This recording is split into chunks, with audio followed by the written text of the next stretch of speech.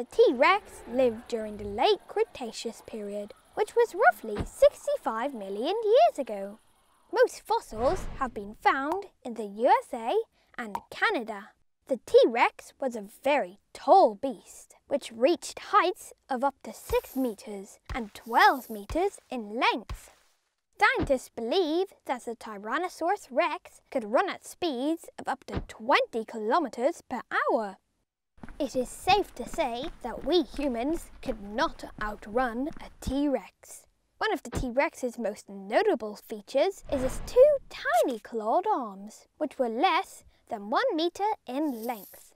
It is believed that the shortness of their hands was because it would take less energy to support such small arms, and the likeliness of breaking them was less.